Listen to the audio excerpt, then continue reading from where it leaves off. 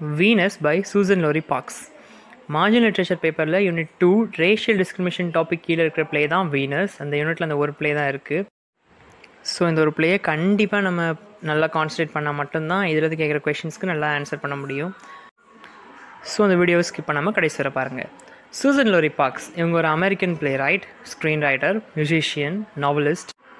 இவங்களோட famous play top talk under talk அப்படிங்கிற play Pulitzer price 2002 win பண்ணியிருக்கு. அது மட்டும் இல்லாமல் இவங்க தான் first African American women to receive the award for drama செக்ஷனில் புலிட்சர் ப்ரைஸ் வின் பண்ண ஃபர்ஸ்ட் ஆஃப்ரிக்கன் அமெரிக்கன் இந்த சூசன் லோரி பார்க்ஸ் தான்.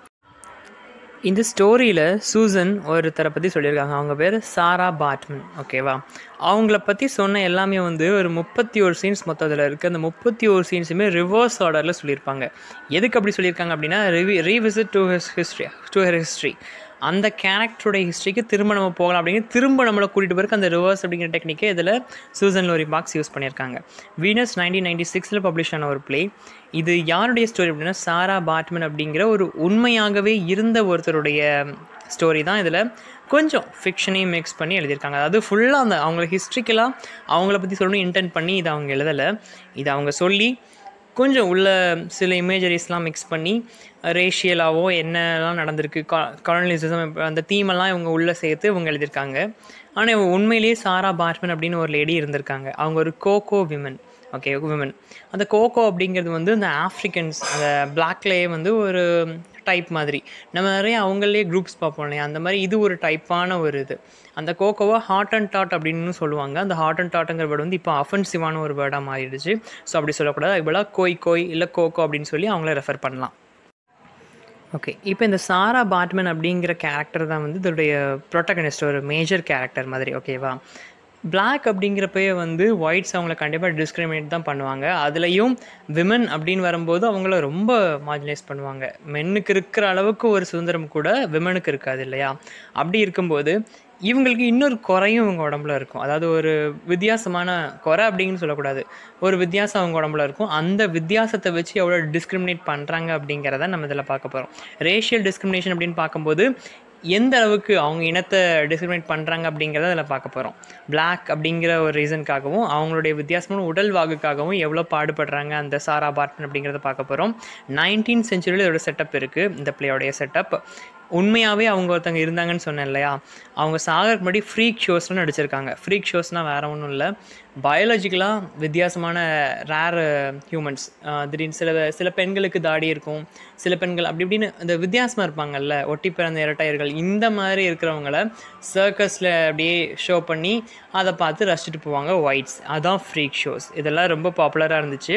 இவங்க 1815 இறக்குறாங்க. இறக்குறதுக்கு முன்னாடி வர ஃப்ரீக் ஷோஸ் நடிச்சிருக்காங்க. இறந்த பிறகு ஒரு ஸ்டடி குரூப் இவங்க உடம்பு முழுக்க ஆராய்ச்சி பண்ணியிருக்காங்க, ஜார்ஜ் கியூவியர் அப்படிங்கிற ஒரு குரூப். ஓகே, அப்போ அந்த அளவுக்கு இவங்க உடம்புல என்ன ஒரு இது இருக்குது அப்படின்னு கேட்டிங்கன்னா, ஸ்டியாடோபைஜியா அப்படிங்கிற ஒரு வித்தியாசமான ஒரு இதால் இவங்க பாதிக்கப்பட்டிருக்காங்க பார்ட்மன். இவங்கன்னு மட்டும் இல்லை, அந்த கோகோ அந்த இனத்தை சார்ந்த சிலருக்கு இந்த மாதிரி வித்தியாசமான ஒரு உடல்வாகு இருக்கும்.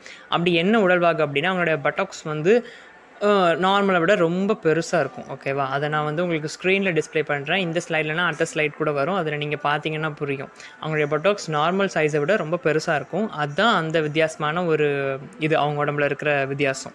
இப்போ இந்த கியூவியர் அப்படிங்கிறவர் இது ஒரு அட்வான்டேஜாக எடுத்து அவங்க இறந்த பிறகு அவங்க உடலை ரொம்ப ஆராய்ச்சி பண்ணியிருக்காரு. சூசன் லோரி பார்க்ஸ் இதை இன்டென்ட் பண்ணணும், ஹிஸ்ட்ரிக்கலாக அக்யூரேட்டாக அப்படியே அவங்க ஹிஸ்ட்ரியை சொல்லணும்னு இவங்க எழுதலை. இவங்களோட கான்செப்ட் என்னென்னா, அவங்களோட கரியர், பார்ட்மனுடைய கரியரை யூஸ் பண்ணி காலோனியலிசம், ரேஷியலைசேஷன், historical sexualisation of black women, இந்த மாதிரி கான்செப்ட்ஸை நமக்கு சொல்லியிருக்காங்க.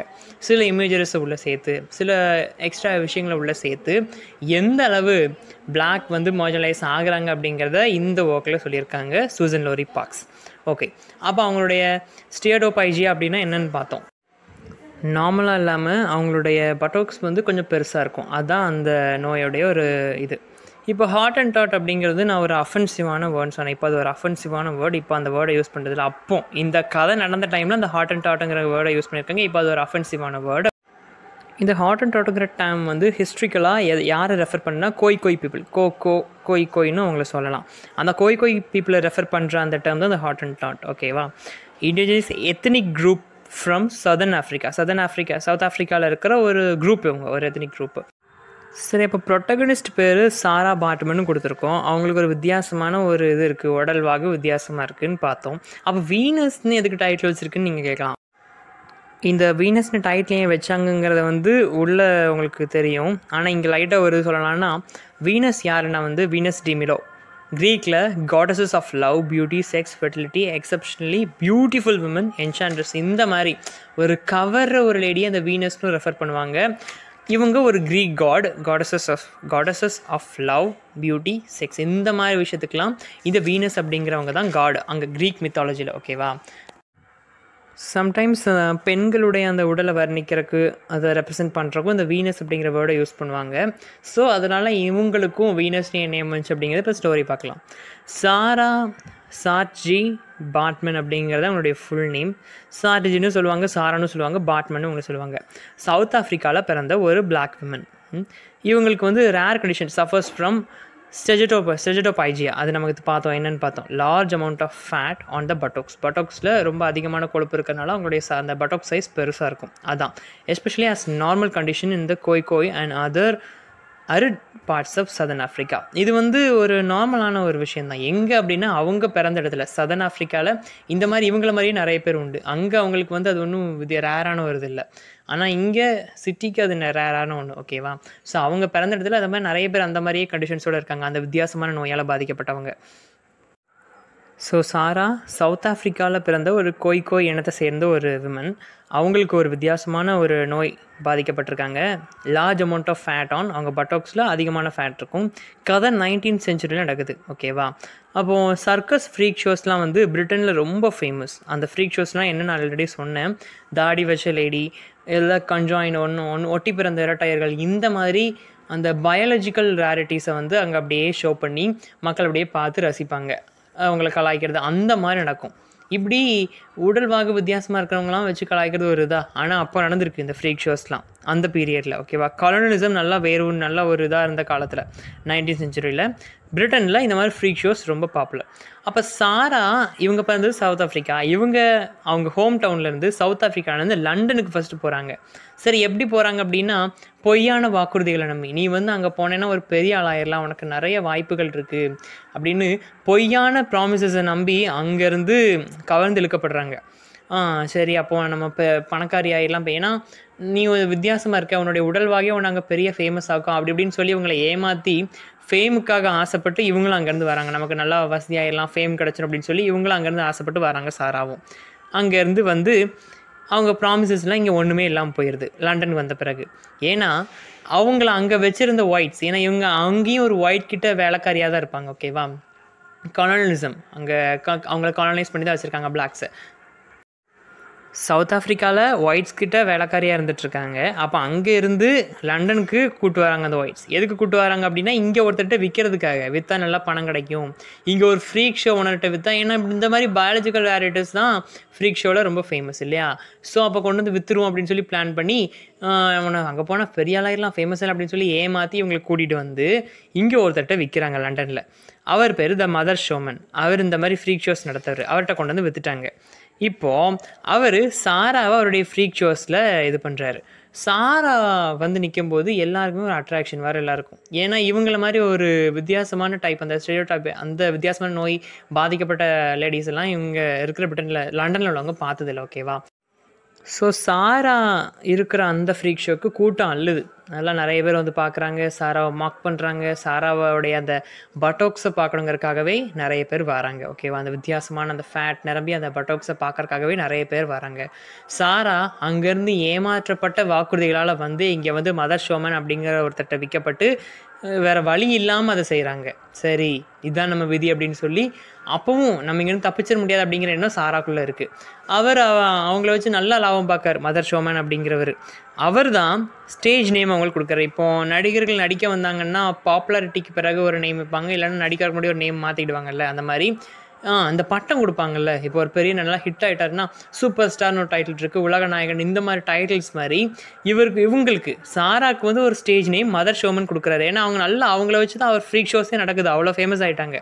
அவர் தான் த ஹாட்டன்டாட் வீனஸ் அப்படிங்கிற நேம் கொடுக்குறாரு. ஹாட்டன்டாட் அப்படிங்கிறது அவங்களுடைய அந்த இனத்தை குறிக்கிற பெயர். அது இப்போ அஃபென்சிவான வேர்டு, அப்போ அது வந்து வழக்கில் இருந்த ஒரு வார்த்தை. வீனஸ் அப்படிங்கிறத நான் ஆல்ரெடி சொன்னேன், goddesses of love in creek mythology. அது மட்டும் இல்லாமல் விமனுடைய பாடியை ரெப்ரசன்ட் பண்ணுறதுக்கும் அந்த வேர்டை யூஸ் பண்ணலான்னு பார்த்தோம். ஒரு என்சான்ட்ரஸ், அழகு. அது மட்டும் இல்லாமல் வீனஸ் டீமிலோடைய ஸ்டாச்சு வந்து அவங்க ஸ்டாச்சுவில் இருக்கிற வித்தியாசமான கேர்வ்ஸுக்காக தான் ரொம்ப ஃபேமஸ். நீங்கள் அதை கூகுள் பண்ணி பாருங்கள். ஸோ இவங்களுமே இவங்க கேர்வுக்காக தான் ஃபேமஸ் இல்லையா, வித்தியாசமான வளைவு. நார்மலாக இருக்கிறத விட அவங்களுக்கு வித்தியாசமான வளைவு இருக்கிறதுனால தான் இந்த ஹாட்டன்டாட் வீனஸ், அதாவது நம்ம சாரா ஃபேமஸ். ஸோ அதனால அவர் இந்த டைட்டில் த ஹாட்டன்டாட் வீனஸ் அப்படிங்கிற டைட்டில் அவர் வீனஸ்க்கு சாரா அபார்ட்மெண்ட்க்கு கொடுக்குறாங்க. ஓகேவா, சாரா ரொம்ப பாப்புலர் ஆகிட்டாங்க. கொடுத்ததுலேருந்து அப்படியே ஸ்டேஜ் போக நிறைய நல்லா ஃபேமஸ் ஆகிட்டாங்க. அது மட்டும் இல்லாமல் இவங்களுடைய டிக்கெட்லாம் நல்லா விற்று போகுது, நிறைய கூட்டம் வருது, நல்லா விற்று போகுது. யூரோப்பியன்ஸ் ட்ராவல் பண்ணி வந்து இவங்களுடைய பட்டாக்ஸை பார்க்கணும் அப்படிங்கிற ஒரு இதுக்காகவே ரொம்ப தேடி வராங்க. அப்போ அந்த ஷோக்கு வந்து ரெகுலராக ஒருத்தர் வந்துட்டுருக்காரு, அவர் பேர் பேரன் டாக்டர். ஓகேவா, அப்போ அவர் வந்து அந்த சாராக்கிட்ட நல்லா பேசி சாராக்கும் அவரை பிடிக்குது. அப்போ அவர் ஒரு நாள் சொல்கிறார், எனக்கு வந்து உன்னை ரொம்பவே பிடிச்சிருக்கு, நான் உன்னை கூட்டிகிட்டு போயிட்டா இங்கேருந்து அப்படின்னு சொல்லி கேட்காரு. ரொம்ப நாளாகவே அவரை வந்து ஒரு ஒன் சைடாகவே பார்த்துட்டு எனக்கு ரொம்ப பிடிச்சிருக்கு, நான் உன்னை கூட்டிட்டு போயிருன்னு சொல்கிறாரு. அப்போ சாராவுக்கு வந்து இங்கேருந்து போனால் நல்லாயிருக்கும் தான் தோணுது இல்லையா, ஏன்னா அந்த ஃப்ரீக் ஷோஸ்லாம் அவங்களுக்கு பிடிக்கல. அவங்க நிறையா ஃபேம் அப்படியே ஆசைப்பட்டு தான் வந்தாங்க, எப்படியாவது அங்கேருந்து வந்து இங்கே ஃபேம் கிடைக்கணும்னு ஆசைப்பட்டு தான் வந்தாங்க. அப்போ இந்த பேரன் டாக்டருடைய அந்த வார்த்தைகள் அவங்களுக்கு ரொம்ப பிடிச்சிருக்கு. சரி, அவருக்கு நம்மளால ஒரு இன்ட்ரெஸ்ட் இருக்குது, நமக்கு ஒரு இன்ட்ரெஸ்ட் இருக்குது, நம்ம இங்கேருந்து தப்பிச்சனால ஒரு நல்ல ஒரு மனசு அவங்களுக்கு இருக்குது. ஏன்னா நிறைய தினம் வந்து பார்த்துட்ருக்காரு, கிஃப்ட்டு சாக்லேட்ஸ் எல்லாம் கொடுக்குறாரு, நான் உங்களை கூட்டு போய் அதெல்லாம் தாரேன் அப்படின்னு சொல்கிறாரு. சாராக்கும் ஆசை வருது. அப்போது அவர் என்ன பண்ணுறாரு, அவர் நல்லா பணக்காரர், அவர் டாக்டர் இல்லையா, ஸோ நல்லா பணம் கொடுத்து சாராவை மதர் ஷோமன் கிட்டேருந்து வாங்கி உன்னை நான் என் மிஸ்ட்ரஸை வச்சுக்கிறேன் அப்படின்னு சொல்லி அங்கேருந்து கூப்பிட்டு போகிறார். ஃபர்ஸ்ட்டு இவரும் நல்லா தான் நடந்துக்கிறார் சாரா கிட்ட, எந்த ஒரு குறையும் இல்லை. ஆனால் போக தான் தெரியுது இந்த பேரன் டாக்டர் ஒரு நல்லவன் கிடையாது, இவன் ஒரு விமனைசர் அப்படின்னு.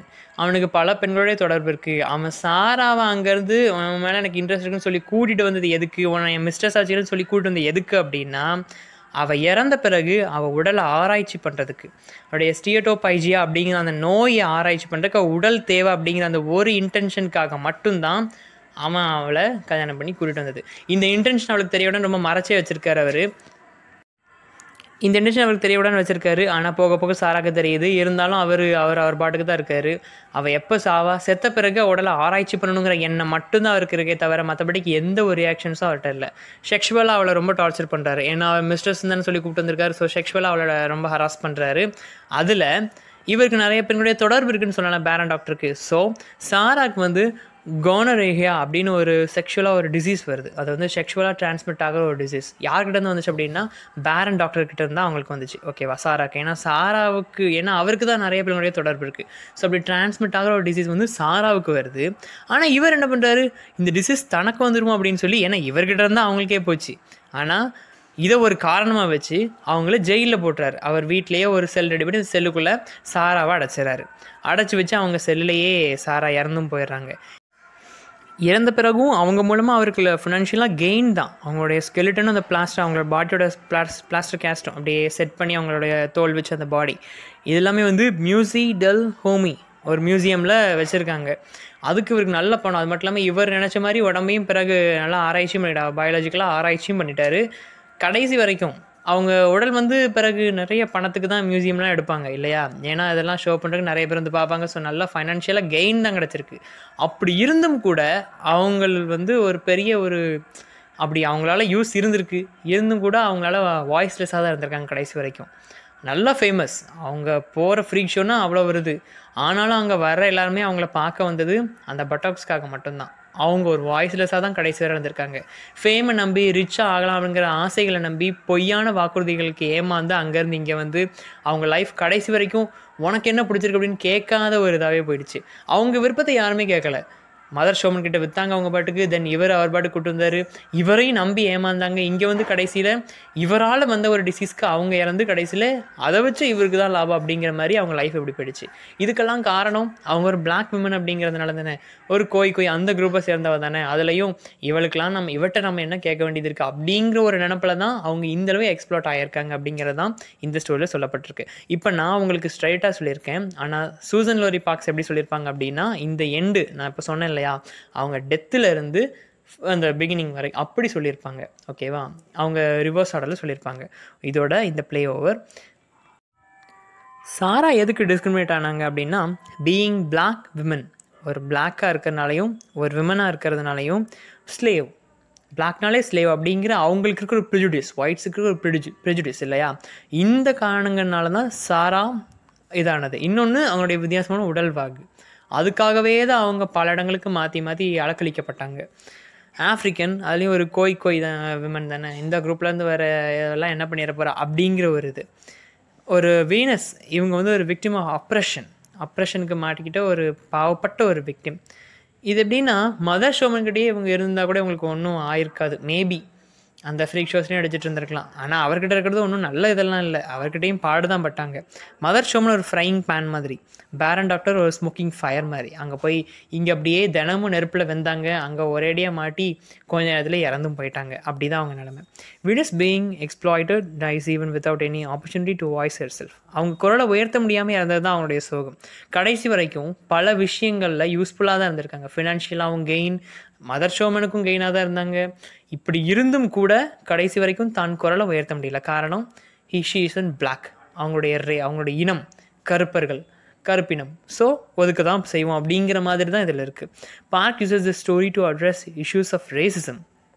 எந்த அளவுக்கு ரேசிசம் இருந்திருக்கு, விமன்னும் ஒரு லேடின்னு கூட ஒரு இறக்கம் இல்லாமல் பிளாக்கு தானே அப்படின்னு வச்சுக்கிட்டு அவங்களை எந்த அளவுக்கு அப்ரெஸ் பண்ணியிருக்காங்க அப்படிங்கிறத இதில் சூசன் லோரி பார்க்ஸ் சொல்லியிருக்காங்க.